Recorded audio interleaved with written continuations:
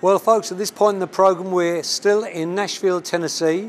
And Lisa, tell us whereabouts. We're in the Country Music Hall of Fame and Museum in downtown Nashville.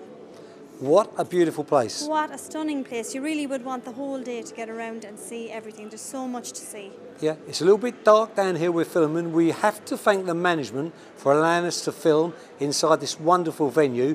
You have to see it when you come to Nashville, hopefully with us on our tour of Tennessee in May 2015. Now, Lisa, just behind us we have... Well, we have this lovely Cadillac here, and the gold piano, I believe, belonged to Elvis. Elvis Presley. Yeah. So all you fans of Elvis, one of the exhibits in this fabulous museum. Make sure you join us in May 2015.